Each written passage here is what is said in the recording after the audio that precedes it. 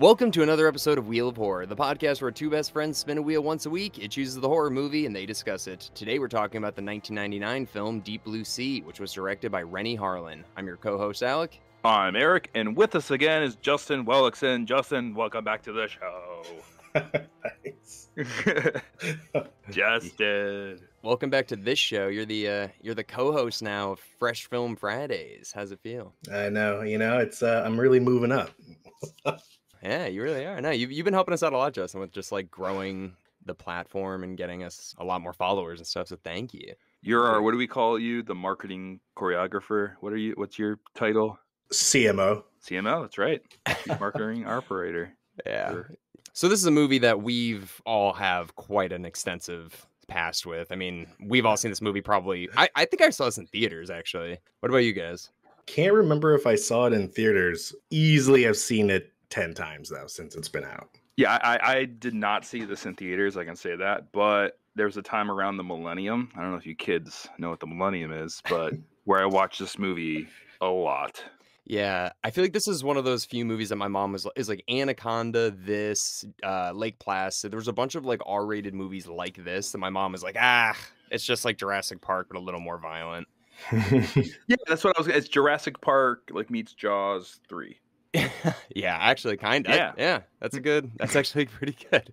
Yeah, honestly, like it's probably the second best shark movie I can think of. Actually, probably the third. I think it goes Jaws 1, Jaws 2, then this. Well, besides the Jaws series, right? You're saying this is the second best shark movie? I don't know. Can you guys think of any other ones?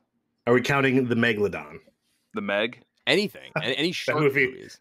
That was pretty bad, actually. It was pretty bad. Yeah. I actually did watch a lot of Shark Week this year. Yeah, Eric, technically, like, you have earned your PhD due to how many times you've been watching Shark Week since a child. Like, let's, we can get into the Mako and how it only grows to 15 feet. Maximum. Animal Planet, like, made a certificate, and they were like, here you go, Eric, you're technically a doctor. Did you know that the short fin Mako shark is not only one of the fastest sharks, but also the fastest fish? It goes up to 80 miles per hour. Eric, wow. I'm serious. I think on LinkedIn you can put like, I have watched Animal Planet Shark Week.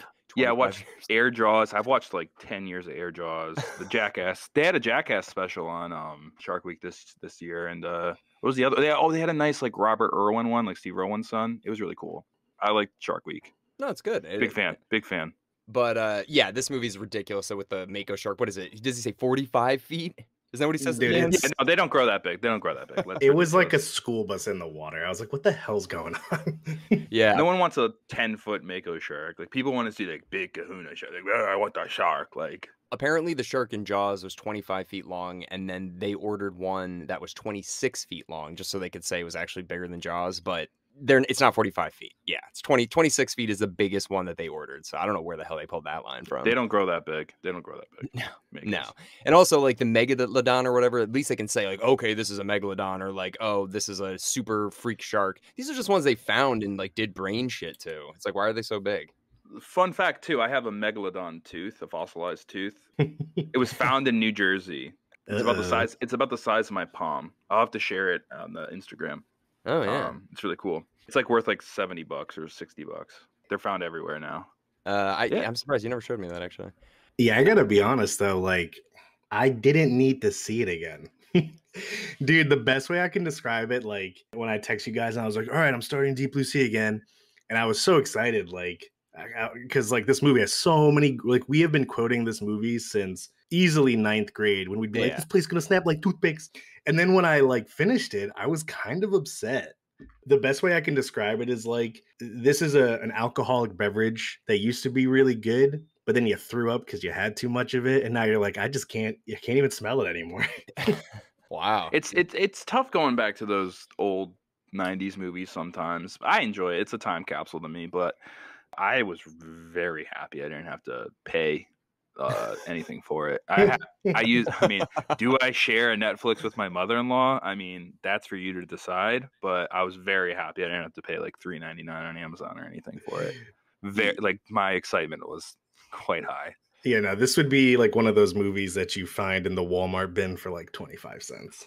Oh Yeah, yeah. the $4 bin. It's like there's a there's a $4 bin. It's like, oh, Okay, like, we're you shitting. you could just walk out with this one. We're shitting on it really hard, but I will say though, again, look at the Megalodon and Sharknado, and I don't know. True. I think this Okay. is probably of It's all. up It's there for better. shark movies. It's up there for. It's as good as a shark movie can be after Jaws. Yeah, Really. yeah, I think that too, and I don't know. It's kind of like it's an interesting concept. They're trying to cure Alzheimer's. Like okay, It's like the Jurassic Park thing. It's like, oh, he wants to create a new like Disney World. He's right for the wrong reasons. And the same thing. It's like they're right for the wrong. They're trying to heal the world. Well, Jurassic Park was more for money, but this was like trying to solve Alzheimer's. So yeah. All right, let me pull up my handy dandy notepad because I wrote down some cool stuff. All right, do it.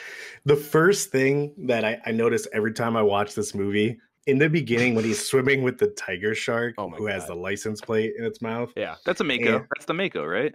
I think it's a tiger shark. yeah, I think it's a tiger. No, that's oh, I thought it was one of the sharks that escaped. Okay. It has stripes on it. Oh. When he's standing and like from the knee down, it's still in the water on the ladder. Every time he's talking to the doctor, I just picture like the tiger shark grabbing his calf and being like, "Rah, rah, rah," just like ripping him into the water.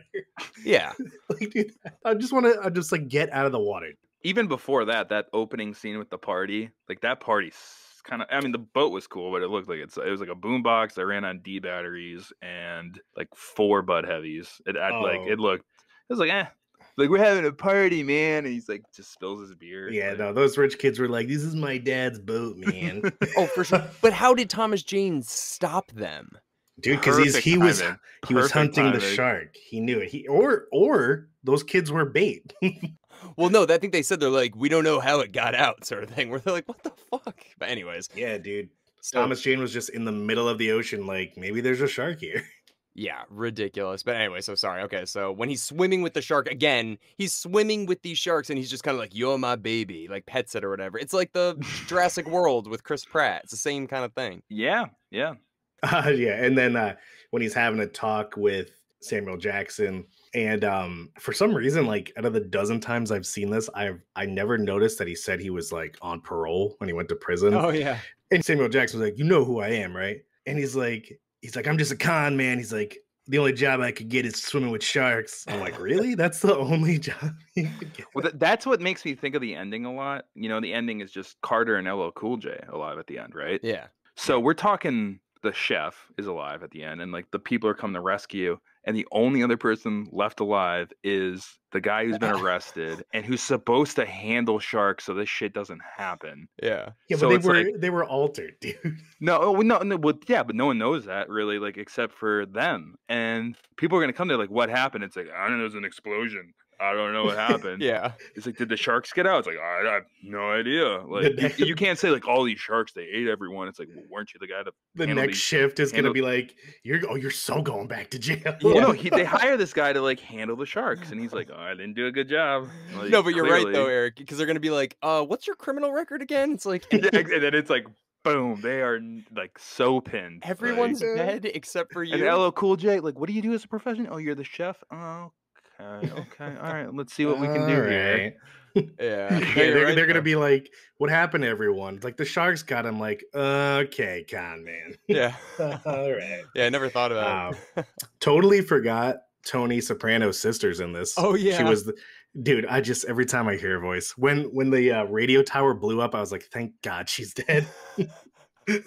Yeah, I know. I actually completely forgot that was her too. Yeah. Skarsgård's dad is in it too. The Skarsgård's brothers. Skarsgård's brothers. Who? Skarsgård? So, Guy gets his armpit off. Bill Skarsgård from It. Yeah, Yeah, that's sorry. his dad. And he's also in like The Glass House. He's in Good Will Hunting. He's in so many movies. Pirates of the Oh, he's Caribbean. in a ton of movies, yeah. Yeah. I did find it funny when I just refer to him as the main guy from the Punisher guy. Yeah. When he was talking to the doctor, the female doctor, and she's like, "What we're doing here, we're gonna like change the future," and she would be like, "It's a shame if we went out of business. Like, what would you do for work? Like threatening him. Like, you could find something, you could do anything, I dude. know. Like the Well, McDonald's.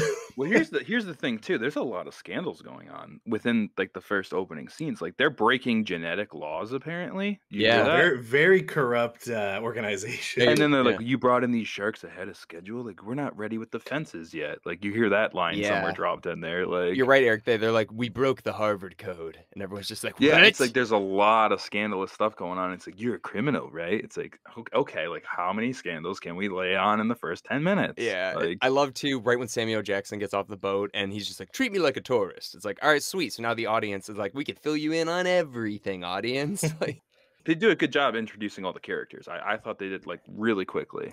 yeah, Guys, they can we do. talk about the biggest thing about this movie? Michael Rappaport. Michael Rappaport. So, I mean, dude, they hired him and they were like, listen, we want you to say a bunch of cheesy lines. Like the very first thing he said was when the shark was there. He's like, did somebody order the fish? I'm like who would say that? Oh, Who would say yeah. that? Yeah. So Michael Rappaport, he's a high school dropout playing a smart tech guy. That's hilarious.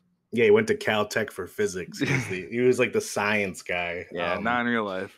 Yeah, and he was like he had all like the nerdy answers when I'm still gonna refer to him as the Punisher, when he was like, how many pounds of pressure can this place take? He's like, only 3,600, and then it's gonna snap like toothpicks. That's probably the best line in the movie. Well, it feels almost like him Like- and Carter are like friends too, like before all of this. I mean, they're like buddies, you know, like it's a pretty nerdy place, and they're, you know, I'm sure he looks up to him because he's like the shark tamer Yeah. guy. He gets hit pretty hard. He's probably the most brutal. One of the most brutal deaths. Like cut in half, his foot's twitching. Yeah. Dave Portnoy definitely has that on repeat wherever he is. Like just like in the office on a TV, it's just on loop when he gets eaten by the shark onwards. Like You know what? The guy who had it the worst in this movie, and you mentioned his name. The guy who got that guy who got his. Let's just. I thought about this. Break it down. Let me break it down because I wrote it down. Okay, so this guy, right? He got his arm bit off, which that alone would be awful. Then they're like, "Hey, don't worry about it. We're gonna helicopter you out of here." He's dangling over this storm in the ocean. It's like a hurricane. Yeah, dude, he's dangling, and then he gets dropped into the cable water. snaps or whatever, and then like, and then when it can't get any worse, he's in the mouth of a shark, and it swims full speed and slams him into the glass. Like he's not even getting eaten by a shark. He's probably getting bit and getting teeth in him, but like he's not getting chewed, and he just boom, like full speed. What a terrible way to go. Terrible 10 minutes of life. But here's the thing: that glass is got to be so thick, and the shark throws him. Listen, I'm not saying anything, but the second that shark lets go, that thing is gonna fall. It's not. It doesn't have inertia. You know, it's not space. It's just literally and it's just gonna drop. So I'm like, this is just ridiculous. Well, I'll tell you what would have happened. Like the second he slammed into the glass and it cracked like a centimeter. If I was there, I would have been like, I am fucking gone. They watched it like spider crack up, and they were like, we need to get back, people. Like, you need to get the fuck out of there. Dude. Yeah. Well, typically that glass is made not to do the shatter. It's like made to like get a hole in it, but it can't shatter. But the shark is swimming, you know, is so fast that the pressure. I don't know, man. You know, I don't know. Blame Michael Rappaport. Apparently, he knows about that thing. He definitely got bad glass, so it's his fault. But like, I just want to kind of like think about these sharks. So they are enhanced because they grew their brain size. But here's the thing: just because they're smarter sharks, they treat them in the movie like they understand the concept of everything humans understand, everything that's going on. They know what the audience knows. These sharks should only just be better hunters. They look at it, they're taking out the security footage, the security cams. Like, how the fuck do they know what a security camera is just because their brains are bigger? You know? Well, obviously there's the movie aspect to it, but like I looked at it as this lady made them so intelligent that they have just become like even more of an alpha predator. I totally agree with that. But the fact that it matters is like, okay, our brains are bigger. Now it's like we understand the concept of videography and where the surveillance cameras are placed, and also dramatic effect. It's like, I don't know. I just kind of looking at it like understandable. Yeah, I can totally. Yeah, but it's like, what is she teaching them how to read? You know, are they going to start understanding like world politics? Yeah, and at the end of the movie, it's like they can't find out they're getting tricked by the lady who cuts her hand. It's Exactly. like we aren't Exactly. that smart, but we know that these cameras are up everywhere. But like seriously, like what if it escaped? Like let's just say it actually escaped. What's it gonna do? Like take over the ocean and be like the supreme leader? I think it's 8 years for them to give birth, or they have to be 8 years old before they can give birth. I think Mako. It's not that I watch a lot of Shark Week, but yeah. But regardless, this is apparently the smartest thing that's ever lived. It's like you just dropped us to the bottom of the food chain. It's just like, really? Okay. There's I don't one know. shark. It probably has a tracker in it. That's how we found out the other boat. So we can definitely find it and kill it. Well, here's the other thing. It's so smart that it also knows when Samuel L. Jackson's talking. It must be under the water listening to him and then jumps out and grabs him right as he's about to tell his plan and then brings him down. It's insane. And I love it. Classic. Yeah. I mean, that's probably one of the most iconic parts of this movie, but Yeah. I always liked when his arm gets ripped off because you're in this high, like, oh my God, they just cured dementia. And like, you're like, oh my, like, this is amazing. And then boom, really quick, just turns. Yeah. I mean, the whole movie was just like the perfect storm of bad events. Like they're in the middle of the ocean on this little like sea base, and like the one weekend, the 148-hour period where she makes these sharks super smart happens to be like the worst storm ever, to where help can't come. And they're just stuck. Like the top of the base is on fire. They're on the brink bottom of is being flooding. defunded. Yeah, dude. Yeah, There's dude, so like much they're shit. climbing up the ladder's bending. They're trying to run across the door. Screws are shooting out. I'm like, you guys are this is not a good weekend. Yeah, for sure. It's I do like how they justify what the station is though. I really like paid attention this time, where they're just like, yeah, it's an old World War II base that they built for the military and we bought it from them. And I'm like, huh, okay. But I want to ask you guys too. The first scene where they're like reprimanding this doctor, who the hell is that like white guy sitting at the desk? I took it as some like corporate high up person, but speaking of that, like it's so funny because clearly they haven't been successful in their trials, and she was just like, all I need is 48 hours. And I'm like, like realistically, like what would change in 2 days? Research takes a while. I mean, yeah. I mean, apparently all they had to do was just suck some goo out of that thing's brain. Also, does that fuck that shark up? Because that shark's the lead bad guy for the rest of the movie. So, like, is he kind of like, oh, my fucking brain? Like, I mean, they sucked out like all this goo out of his head. All right, Eric, wait. As a shark king, as a shark, not king, as a shark, as a knowledge of sharks. Yes. Remember when Thomas Jane has the shark like pinned down or whatever, and they're sucking the shit out of its brain. He's petting it, right? Dreams. He's petting the shark. His hand is going against its fins. Shouldn't his hand be getting all fucked up? I mean, I'm sure he has a lot of callus from dealing with sharks in the past, but yeah, the shark skin is like a sandpaper. Yeah. So it should be like sandpaper more than anything. Huh. Yeah, He's going slow at least. If they were to brush by you, and they show that in Jaws where the shark goes by the kid, and you can get like seriously burned by a shark because their skin is so sandpapery. Well, I did think it was interesting, like in the beginning when he was swimming with the tiger shark, like, and I'm sure Eric, being a doctor of sharkology, knows this. The tiger shark and bull shark are like the two known sharks for like aggression. They'll kill you just because they want to kill you. And he's just like, he put his hand in its mouth, and I'm like, nah, dude, this is not realistic. Yeah, I don't know if this is true, but I think the bull shark has the most like true killing of has the highest testosterone. Well, because they go in shallow water, and they also go in rivers too, I think, and they can like bite your ankle off, and when that happens, you bleed out, and that's like, I think the bull shark has the most deaths out of any other shark. But Makos are around here. They're around Connecticut. Billy, our friend who's been a guest on the podcast, does Mako fishing. Oh yeah, he's actually won a couple tournaments doing Mako shark fishing. They're very fast fish. Well, Eric, being the king of shark information, I have another question for you. So, you know when Thomas Jane brings the shark in to get its brain sucked out or whatever, what was the plan there? Okay, because they're like... here's my favorite thing. So he just, in open water, he tranquilizes the shark, right? Yeah. How the hell does he get it on the lift? I know! That's what I was like, but that's what we're like, what's the plan here? What was the plan? Yo, when that happened, like, it's you so just like, grab funny. it by the fin and like swim it up to the lift? Like, no. It's so funny you mentioned that, dude, because I literally thought the same thing. Like, the shark was on the lift. One of two things happened here. It either was like falling asleep and like gracefully floated onto the lift, or like a cable or something. Like what happens to a shark? Would it sink? Would it just like float? he somehow like pulled this 8,000-pound shark onto the lift perfectly. But Yeah. like, was that the plan from the get-go? It's like, all right, so you're gonna swim down there, you're gonna lose your flashlight or whatever, you're not gonna lose communication with us, you're gonna go out of the cage, trank it in open water, and then put it onto the lift. That's It insane. wasn't the plan because remember they lost communication with him and they were freaking out. Like, wait, like, please, people are getting scared. Like, where are you? And like he hid his Yeah. scuba gear in the cage to trick the shark. That's a classic Michael Rappaport line. It's like, you're screwing around, Carter, you're scaring people. It's just Where's her voo? Oh I my love God, the yeah. other best line is like, you can trust me. You can trust me. You know why? Because I'm trustworthy. Like, oh God. I like it's just like, you got big balls, you got big brass balls. It's just like, all right, man. You know what I did find funny?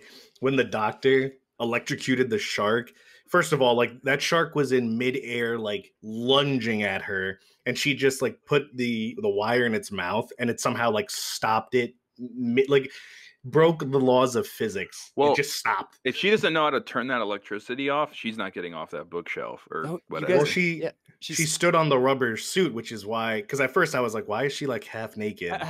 And she stood on her suit. She's like, the only way I can kill this shark is if my boobs are out. Yeah. No, but then I noticed. She shocks the shark and there's a live wire in the water still. And she's Right. like, well, I can't leave unless I have the power to turn it off. Yeah, That's yeah. true. The That other is- thing, that is true. the same thing when LL Cool J's in the oven or whatever, and he gets out of there. When he lights the flame? You're gonna tell me the gas hasn't already spread to the entire room if it's able to blow up the whole room? It should have blown up the second he lights it. He's just like, you killed my bird, and then throws it. It should have been like the second he sparked that. And then So keep going. I'm no, and sorry. then he's able to like perfectly I get love- out as my it's God. exploding the door open, like the end of Star Wars. It's like insane. No, there's two other things I want to mention right now. One is his line at the end of the movie when he blows the shark up. And Yeah. he sees Carter still alive. He's like, bring me back some sushi. It's like, hey, Yeah. this isn't a laughing matter. Everyone's dead. It's like People Everyone is died, dead. LL. Also, LL, People died. you're likely still gonna die. Like just Oh, because yeah. you shot him, like you're bleeding out hard. And what do you think these people on the boat? They're probably drunk. Dude, at the Wait. end, when he's like, here comes the next ship, and they're all waving, those guys are probably like, what the fuck happened, dude? We leave for 48 hours. Other thing I want to say is like when Carter gets like the harpoon through the thigh or whatever, Oh and my he's like God. connected to the shark. Yeah. Well, first of all, he's riding that shark like Free Willy. Right. And it's like, hold me like the river Jordan now, so I can see him standing. You know, Mako's go 80 miles an hour. Like he's not holding on. He's riding it so gracefully, dude. But realistically, if you were somehow able to hold on, No, the force of the water hitting your face, you would be like, All right, that is actually my favorite part of the movie is when he shoots and it just goes through the fin and it hits. It's like, like literally, you're just like, that's probably the best shot in the entire movie. Well, also, no, LL Cool J's reaction is like, oh man, Like, damn like, it, man. Dude, that would be so painful. And how does he get it out? So basically the shark's just like, okay, you're coming with me. He's then able to rip it out of his thigh. No, and its he's fin. not. He holds on to the fence, and the shark keeps going and rips the thing No. out. Like that's the only way Okay, to do dude. it. That would rip your thigh Yeah. just in half. Your You would bleed main out. arteries are right there. You're bleeding Yeah. out. Like Yeah. He's so dead. Dude. Yeah, and he gives the most casual. It's like, Carter, and he's just like, hey, like sort of thing. It's just like, come on. But it does. I will say this movie, it blurs the line where you're like, okay, this is so unlikely, but not Yeah. impossible. Where like Sharknado and Megalodon, that stuff, it's just completely outlandish. This is like the chances of this happening is 1%, not even, but it all works out. I don't know. It's the best way that I can sum it up is like it's an entertaining movie. Like if you're scrolling through the channels and you see Deep Blue Sea on, like you'll probably stop and watch it, you know? I mean, Yeah. well, I want to ask Yeah, you guys. if I saw LL Cool J walking down the street, I'd be like, "Yo, LL, bring me back some sushi." Like, He'd be like, that movie came out like 25 years ago, man. I was gonna say, hey, can also the music in it's great. Can one of you call me right now? What? Can one of Call you you? call me? Yeah, call Okay, me. I'm going to call you, and I'm hoping your ringtone is something Deep Blue Sea-ish. No, just call me. Just call me. All right, Hopefully, all right. hopefully my ringtone's up. It's dialing. Okay.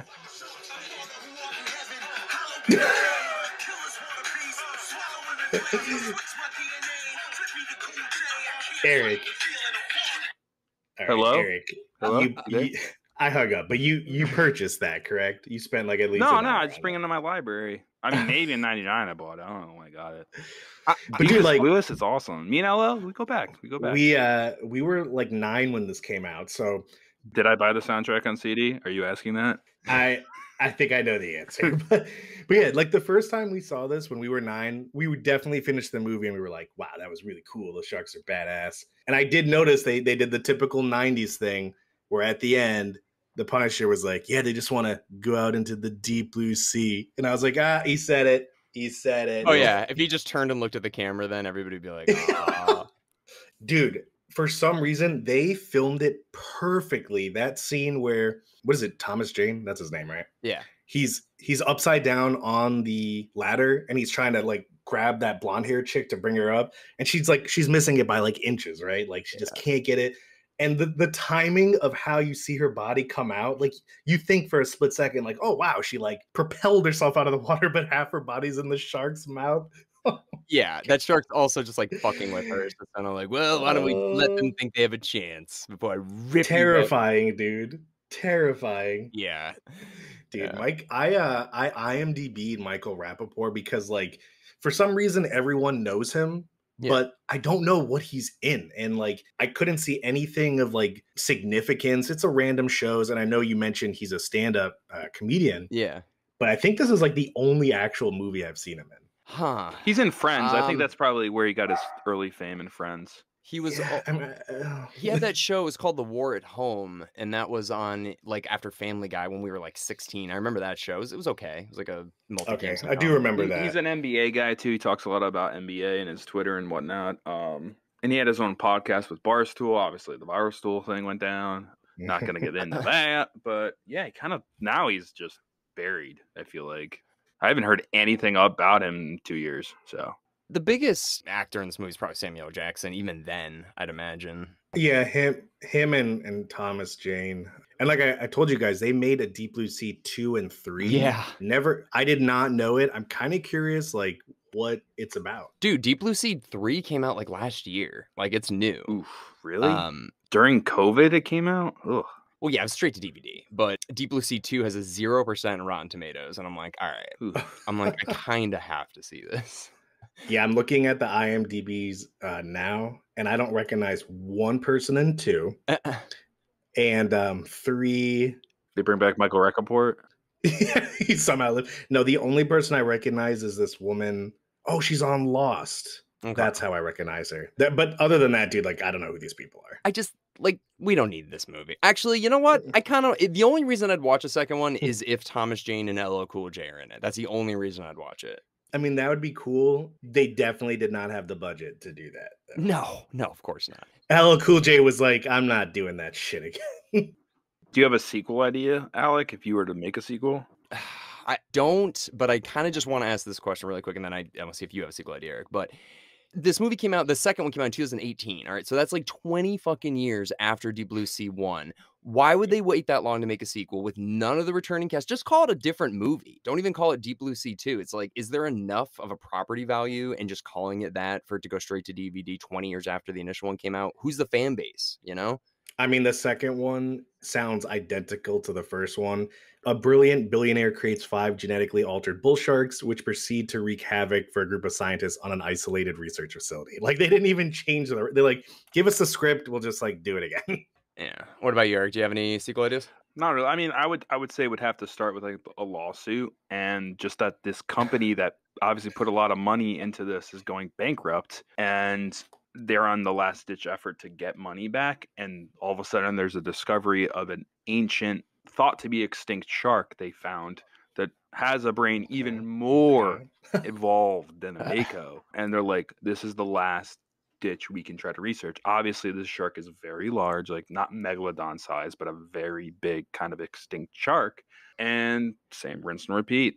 But more issues though, where it's like, it's more like we don't have the money, so instead of fences in the water, we have nets. Like, I mean, you could these kinds of movies like this, you can make dozens of them because there's no like plot Right. to it.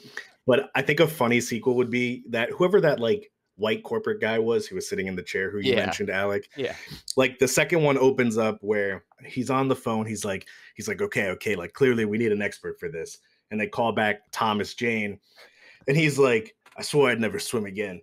And this is years later, and the guy's like, look, the doctor finished her research. We have the cure for Alzheimer's. He's like, there's only one problem. And then Thomas Jane lights up a cigarette, and he's like, well, there's no smoking here. And he just continues to light it up. And he's like, it's at the bottom of the deep blue sea, and it's like somehow like not destroyed by water, and he's just like, on one condition. And you just see like LL Cool J, it just cuts to LL Cool J. He's like, that's his condition. Oh, or even better, you could do a scene where he says, we need someone to like oversee like what happened at the other place. It's like, well, Carter died in a diving accident off of the Costa Rica coast like 2 months ago. It's like, well, who else was there? And it's just LL Cool J. It's like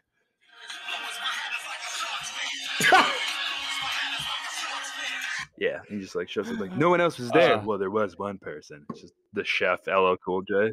He's like, have you ever seen one of these Makos up close, man? He's got another parrot. But just to combine both of your ideas, imagine Eric. Yeah, exactly. They bring back Thomas Jane. They bring back LL Cool J. And they're like, there's a megalodon at the bottom of the ocean. It's like, we send you down there. It's like, it cured Alzheimer's, but this one, it'll cure cancer and diabetes. It's like, oh my God. It's like, oh my God, we have to. Or they can do a hybrid movie between the Meg and Deep Blue Sea. You know, Thomas Jane is like, he's like, I won't do it. And he's like, yeah, but don't worry. He's like, we got another expert. And Jason Statham comes in. He's like, hello. Oh my God. That's Deep Blue Meg. Dude, that would be Deep Blue Meg. Like, it would be pretty cool. Jason Statham and the Punisher. And all of a sudden there's a tornado that comes in. It's like, what's going on? It's like Megalodon NATO. Or we're going off the rails this podcast. Because last time it was like a hurricane. Thomas Jane is like, don't worry, I've dealt with sharks, a tornado and a hurricane. Jason Statham's like, I don't know. It'd be so absurd. Yeah. But yeah, I'd still see it. At this point, just make all the properties combined, like with Anaconda and Lake Placid. Just make those movies, you know, because these are so ridiculous anyways. Stop trying to have a... Or you could do there's actually one other survivor. It's like, who? It's like this guy walks in with like a prosthetic arm, like, I made it. It's like, how the hell did you make it out? Like... I mean, he had an oxygen tank. No. Which somehow the water didn't seep in, and he did survive. They show it. But they show him dying. I don't remember. I just remember getting in the glass. And then... No, they do. They do. I don't. They show his body. He's drowned. I think Thomas Jane finds his body underwater, and he's just like, you know, completely drowned. Eyes are open, mask is off, so he's dead. Oh, okay. Wow. I forgot. Well, you guys got any last things to say about Deep Blue Sea? Good movie. Realistically, I probably will not voluntarily choose to watch it again, only because I've seen it so many times, but a good movie. Yeah. Entertaining. And I kind of want to try one of LL Cool J's omelets. They sound really good. How many Keanus would you give? I'd give it a solid 3.1. And that's generous in my mind. That's very generous. Alec? Yeah, 3, and that is beyond generous. Yeah, I would say 3 as well.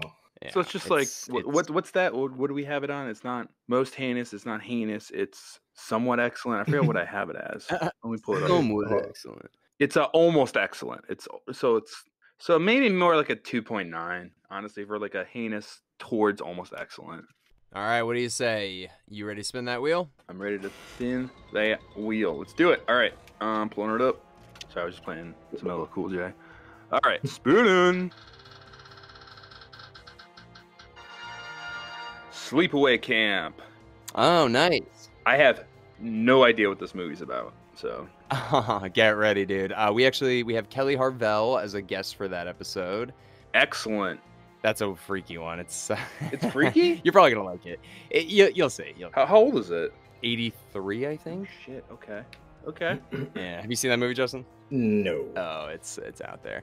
Justin, thank you for being on this episode of Wheel of Horror, and we'll see you this Friday with Fresh Film Fridays 2. Ooh. Yeah. Don't forget to listen.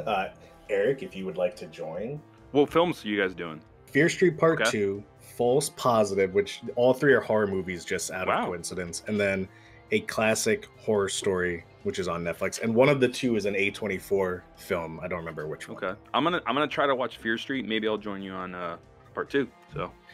Thank you, everybody, so much for listening in. Thank you, Justin, and we will see everybody next week with Sleepaway Camp.